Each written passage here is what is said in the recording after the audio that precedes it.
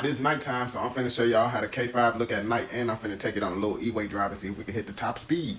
I'd already started it up with the remote start, so everything should be warm. You see, it's fancy, got the little light up light soon as you walk up to the car. I like that. Y'all see I got a little steering wheel lock, even though the kid boys can't take it because it's push to start, but just for extra precautions, I got this too. This how it look with the headlights turned on. I don't got the fog lamps turned on though. And this how the back of it look at night. I ain't gonna cap, this one of the reasons why I got the Kia is because I love the way the back look. And this how it look with just the daytime running lights on. I ain't gonna cap, the Kia do look cold at night. And this how it look with all the lights on. As y'all can see, it's a vibe up in here at nighttime, you feel me? I love taking this car. That's my police radar going off, that means 12 around.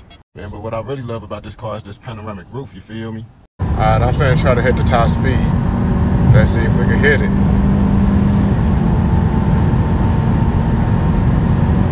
Alright, let's see if we can hit it.